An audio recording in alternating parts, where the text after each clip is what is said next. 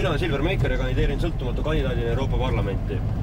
Alates 30. aprillist olen koos Gia Kangilaski ja Märt Põdraga sõitnud mööda Eestit ringi, kohtunud paljude aktivistidega, külastanud kodanikeliikumisi. Ja on 3 teemat, millest me oleme enamasti rääkinud. Esimene on Ukraina. Ma arvan, et täna ei kahtle mitte keegi selles, et sündmused Ukrainas mõjutavad otseselt Eesti käekäiku. Nii julgeolekut, majandusarengut kui ka tavaliste kodanike turvatunnet. Ainus lahendus on see, et Ukrainas saab Euroopa Liidu liikmesriik. Teise teemana me oleme rääkinud, miks peab Euroopas saama tõeliselt vaba ja kultuurne infoühiskond. Ja siin ma teen koostööd Euroopa piraatidega.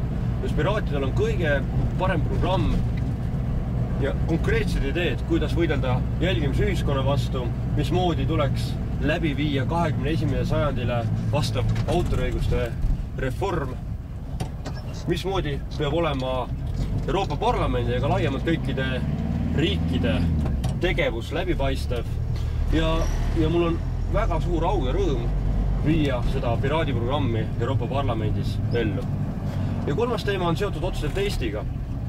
Ma soovin kasutada neid Euroopa Parlamendi saadikule ette nähtud vahendeid selleks, et toetada uue põlvkonna väärtusi jagavate poliitiliste liikumiste teket. Me näeme neid siin samas, praegu oleme jõudnud Tartusse, kus kohapeal vabakond suutis saada Tartu linnavolikokku.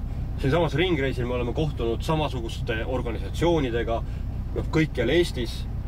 Ja mul on nagu täiesti kindel veendumus, et just sellised liikumised, just sellised aktivistid saavadki muuta poliitilist süsteemi avatuks. Et see vastus ei ole mitte erakondades, vaid see vastus on just sellistes inimestes, kes mõtlevadki teistmoodi. Jah, erakonnad peavad olema ausamad, jah, nende tegevus peaks olema läbipaistev, selle ei tohi olla musta raha. Aga see ei muuda reaalset poliitilist olukorda, see muudab võib-olla midagi selles vanas süsteemis, tegelikult on meil vaja lihtsalt uut süsteemi. Ja ma kavatsen seda uue süsteemi poolt võidelda ka Euroopa Parlamendis. Ma võtan sinna kaasa häkkerid, ma võtan sinna kaasa uue põlvkonna kunstnikud. Ma tahan olla neile otse kanalik selleks, et mõjutada Euroopa poliitikat, aga mõjutada ka Eesti poliitikat. Ja ma arvan, et see on peamine põhjus, mille pärast tuleks minu poolt valida.